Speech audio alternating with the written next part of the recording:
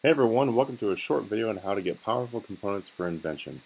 As most of you know, getting some of the components for Invention is quite a pain, and this is hopefully going to help you out quite a bit. So we're going to move right into it. As you see in my inventory here, I have quite a bit of different items, and I'm going to tell you what they're for. So they're ranked right now in order of the best to the worst ways of getting powerful components, with the high level pouches being the best way to do it right now. As you can see, this is a level 80 plus pouch. Typically will give you 0%, and the ones that are just below 80 will give you close to 0%. As you can see with the unicorn style in here, it gives close to 0%. And what this will give you is spiritual parts, crafted parts, flexible parts, and powerful components right there. With the fact this is close to 0 and these are fairly cheap to buy, although they have gone up quite a bit, what you want to do is really just hunt down for the cheapest pouches. Whether you're using a pouch or using 10 scrolls, it's going to give you the exact same result. So keep that in mind. No, you cannot turn one pouch into 10 scrolls and get 10 times the amount of stuff out of it, because it counts like as a scroll. They wanted to keep that even.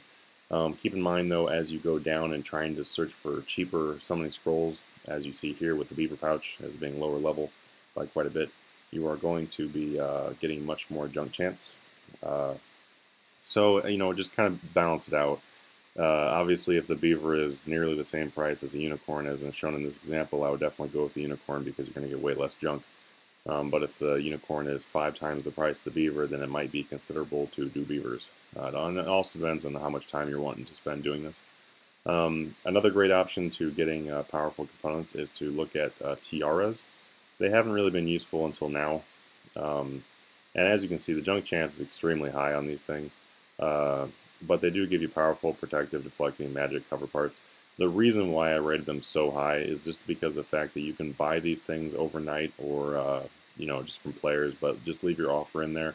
You can get tiaras in general for extremely cheap right now. So your chances of getting your powerful components out of these, like as an example, if you spent 10,000 gold on a pouch and you spent 10,000 gold on tiaras, you're going to get considerably more tiaras than you are pouches. So your chance of getting powerful components is pretty decent out of how many tiaras you're going to be able to do for the same price. So like I said, this guide is mostly for saving the most money. So look for tiaras that you can buy very cheaply, and then you can just sit there and break them down. And then that might save you more money over doing some of the more expensive pouches, as pouches are very expensive right now. But overall, tiara is not the greatest method. Just keep in mind that's just if you're trying to save a lot of money. So the next thing here would be the battle staves, and as you can see here with battle staves, the basic battle staff gives you a 67% chance for junk, and the elemental one gives you a 67% chance of junk. So definitely do regular battle staves to save yourself some money. Or if you're going to train crafting in an extremely expensive way and you feel like breaking down your battle staves after you make them, feel free. I would not recommend that because that would cost a lot of money.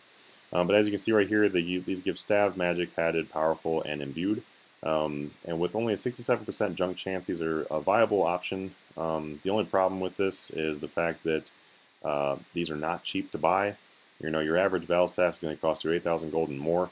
And for that price, you can easily buy a pouch that's going to give you a 0% junk chance. So they're in here just in case you feel like doing them, or maybe there's an update.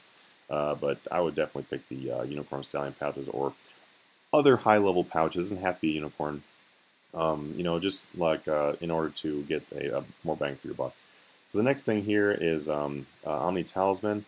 Omni Talisman is really cool. It gives you an 89% junk chance, but it does give you powerful components, magic, and crafted.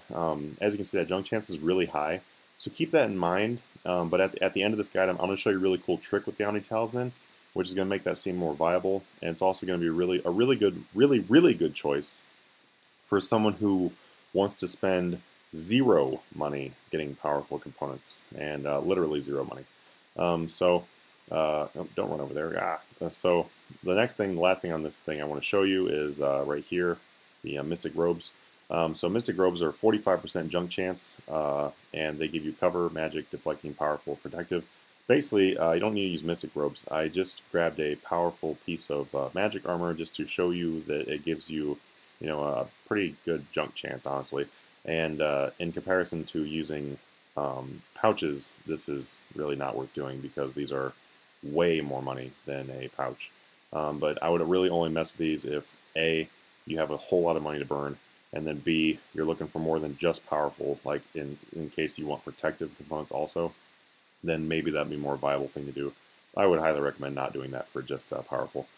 A couple other things I want to show you that are also very viable things to do would be to go into white stabs. So white stabs are something you can get from the White Knight weapons. You have to make sure that you have already completed the Wanted quest, and then you have to get a certain ranking with the White Knights. You can also buy these from the GE, but as you can see right here, the Grand Exchange price is way more than the store price, with the Grand Exchange price being here, store price being only 200 gold. There's a buy limit of 100 in the Grand Exchange, but you can buy up to 10 of these from the shop itself. As you can see right here, the junk chance is 72%. It gives you nightly, imbued, powerful, blah, blah. Most are looking here for the powerful. At a 72% junk chance, it's not that bad because these stabs only cost, let's see, they cost 200 gold, I believe. Yeah, 200 gold from the store. So it's only 2,000 gold for buying 10 of these, and then you have a decent chance of getting some good components. So that's definitely something to do, honestly, if you have the ability to access that shop, is just run through there and grab those whenever you go through Falador. Next thing would be the Coalmancer's Gloves 1. This is not a super viable method to do, but it is good for people who are trying to save money hardcore. If you've already completed the recipe for disasters and you can go and get the Coalmancer chest stuff out of it, then this is pretty good for, like I said, trying to save a ton of money. The store price is only 50 gold each, which is why they're viable. Base stock is 10. As you can see, the junk chance is incredibly high, 98%, but they do give you culinary components, which is kind of hard to find, and they give you 3 different rare components. Now, as far as, well, should you buy the higher level Culinary Gloves? Because as you can see, these are the Culinary Gloves 1.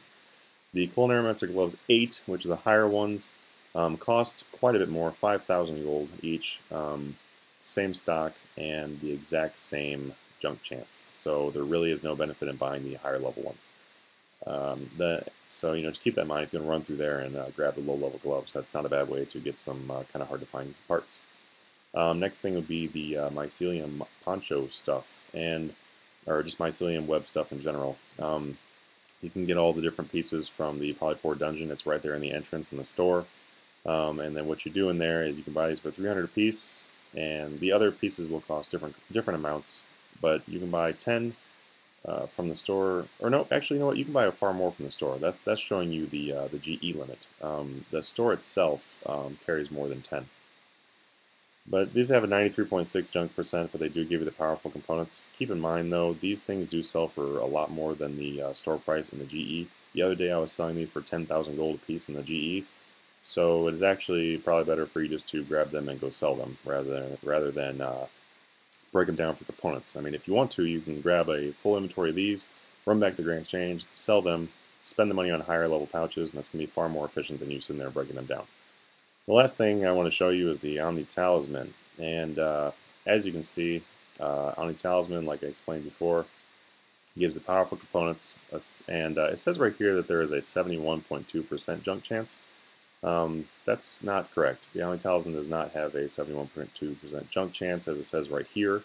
As we go back to the game itself, you will see that upon looking at it, it is an 89% junk chance. So there's a little bit of a typo there.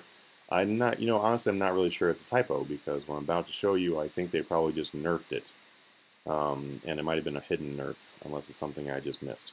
But what we're going to do is I'm going to show you how to get these components completely free. If you want completely free, powerful components, this is how you do it.